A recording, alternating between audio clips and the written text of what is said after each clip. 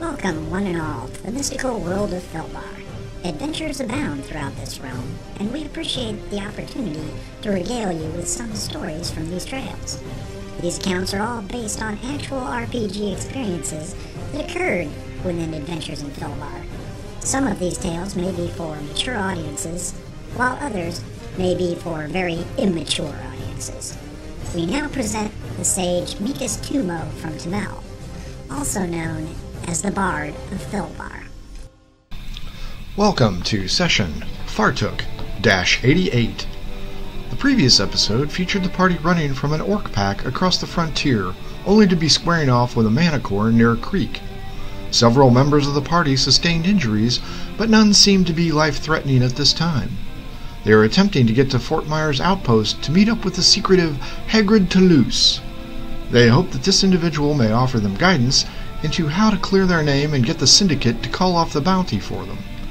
We rejoin them as they reach a cliff overlooking a mountain pass where the outpost sits. A steady drizzle has soaked each PC straight through the clothes. The group stood on the precipice overlooking the valley. Plumes of smoke rise from the settlement that is nestled between the high mountain peaks that is guarded at several places. The heights cause the wind to whip around, making the wet group even more uncomfortable. "There appears to be a good way down over here," pointed out Cabe Silvertongue. The group returned to their horses and began to lead the mounts down a narrow but navigatable path on the side of the mountain. With the rain increasing in intensity, the adventurers opted to walk the mounts down rather than to risk a misstep and pitching a rider and mount over the side. With 100 feet scaled, the group had to make a sharp turn to continue using the path. This twist was handled expertly by everyone, with only Karina and Peepers to go. Watching the others make the turn, she followed in their footsteps that were quickly filling with rainwater.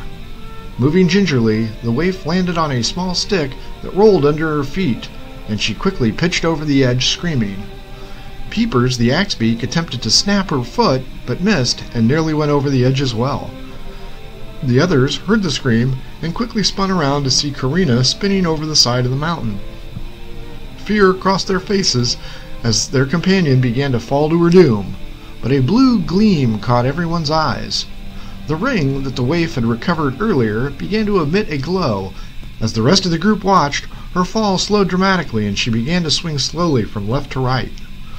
Puzzled at the reaction, everyone turned to Lady Irena, who shook her head and raised her hands.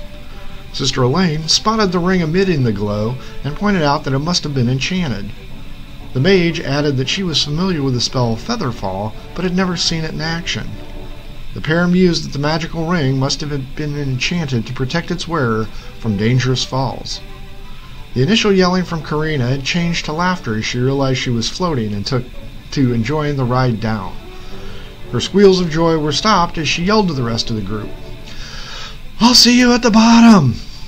Peepers cocked his head at the simple intellect and could not understand anything other than its mistress was no longer in danger.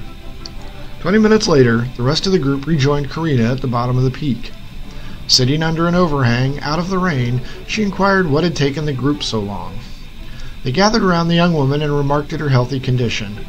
Peppering her with questions of what it was like, she smiled broadly and recanted the free sensation that she had experienced. Bulger, the former sailor, inquired if he could try it out, and Karina offered him the ring. He ran up to the trail to the point where it was about 8 feet above ground. Putting on the ring, he flung himself over the precipice, only to discover that the ring did not stop his fall, and he landed face first onto the rocky ground. The group ran over to the prone gnome and noticed that he had sustained only minor injuries. An argument broke out about the value of the ring, but it was Lady Irena that pointed out that the enchantment was probably only designed to prevent a deadly fall, and surmised that there must be a height requirement. Karina asked Bulger if he wanted to go higher and retest it, but the gnome wiped the blood from his nose and declined the opportunity. He did point out that the jewelry did resize itself to fit his sausage-shaped fingers, and returned it to the waif, who donned it on her dainty fingers. With everything in order, the group remounted the animals and headed off in the direction of the fortified settlement known as Fort Myers. A half hour later, the rain-soaked group reached the exterior gates that were guarded by men and women who were equally damp.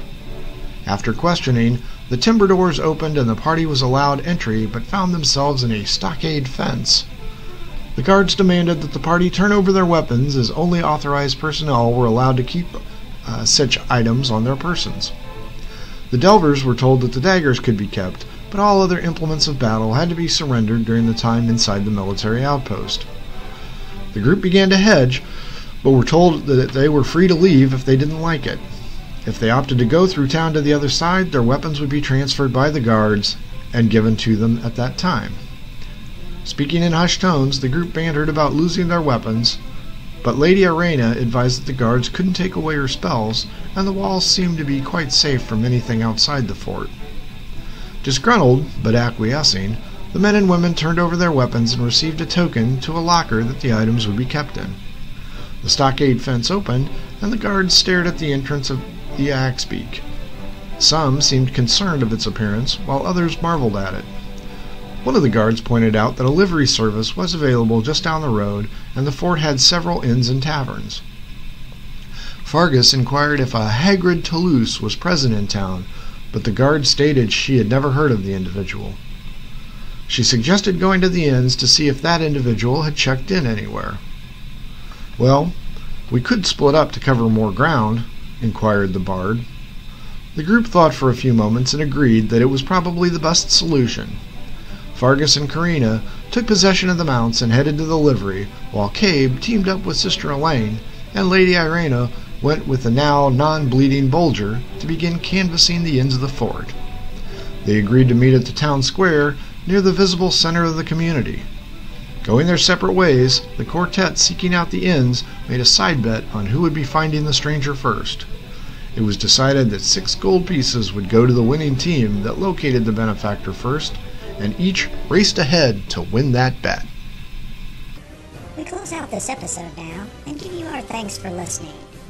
Please subscribe to this podcast, and don't forget to follow us on Twitter at The Bards Podcast. For everyone in Adventures of Filbar, thanks for listening.